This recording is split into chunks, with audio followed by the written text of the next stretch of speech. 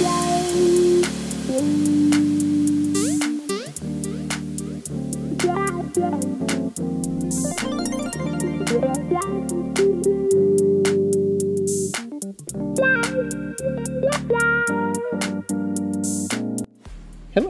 I'm Matteo, the Chief Mobile Opinionist at Tech Travel Geeks, and this is the Tech Travel Geeks' first impressions of the Honor 20 Pro.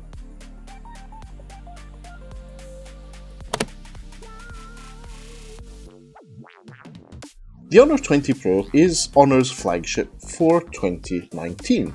It features a 6.26-inch IPS LCD display, that's a full high-definition one, a quad-camera setup, and an Octa-core high-silicon Kirin 980 chipset.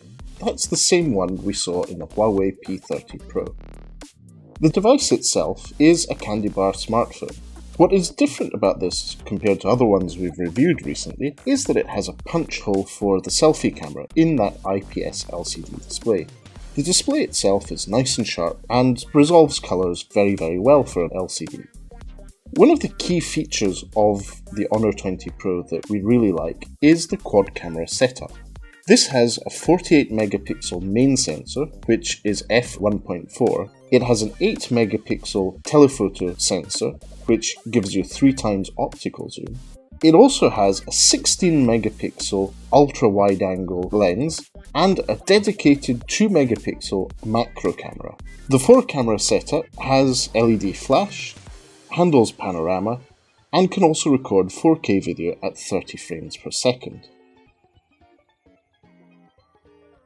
The selfie camera through that punch hole display is a 32 megapixel one. Sadly, the Honor 20 Pro does not have a 3.5mm audio jack, but it does have a lot of other features which sometimes were missing from Honor devices, such as NFC. So yes, you can use this device for Android Pay and other NFC related apps. The Honor 20 Pro is powered by a 4000 mAh battery. Paired with Magic OS and the Kirin 980 chipset, so far I've been really impressed by the battery life. Thanks very much for watching this first impressions of the Honor 20 Pro.